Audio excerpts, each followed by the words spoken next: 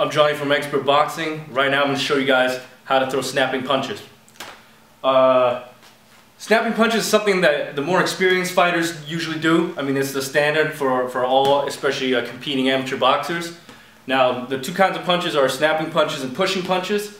Pushing punches are generally not as effective, and it's usually the punches that most beginners like to throw. So pushing punches like this, where you push and you see how I'm pushing through. A lot of fighters do this because they think that it transfers more power, that it creates more damage because you're pushing all the way through.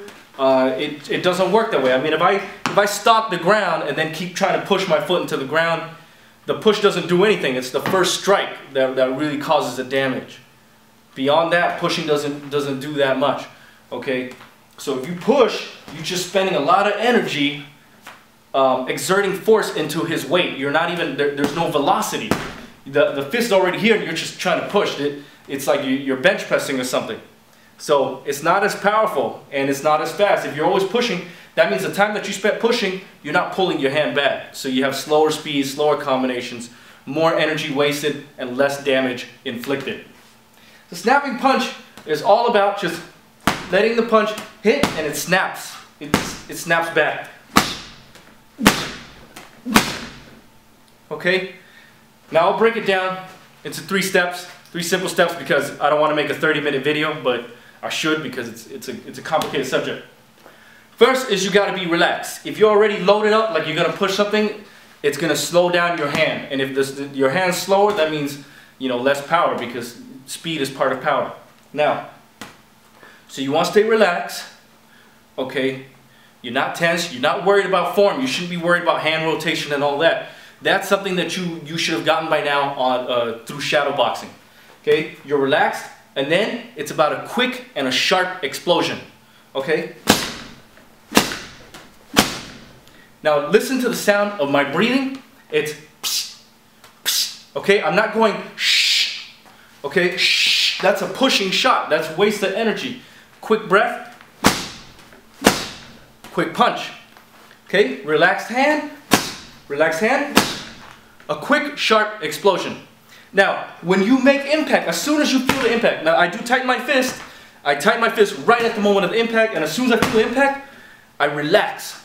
So it like releases the energy into the opponent, and then my hand is now snapping back to me. I'm letting my hand bounce back to me naturally instead of artificially trying to push it through. It wants to come back. You let it bounce. Okay? A good way to see is, I like to tell fighters to try and bounce your hand off the bag. So, okay? Now if you try to bounce it like by pulling it back too early, then you'll know there's no power.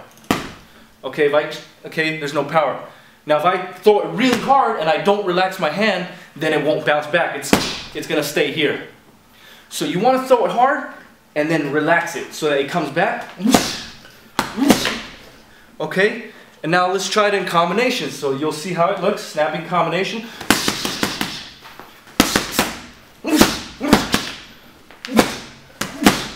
Okay, it has that nice snap. It's a lot of power, a lot of speed. And when you do it right, you have more speed, you have more power, you have faster combinations because your hands are recovering back faster. Okay, and it uses less energy. So there's so many benefits of snapping punches. They're far superior to pushing punches, and that's it. So okay, relax. Sharp explosion, and the sharp explosion is both the sharp explosion of muscle and sharp explosion of your breathing, and then release it so that your hand comes back naturally. And that's how you throw snapping punches. Thanks for watching.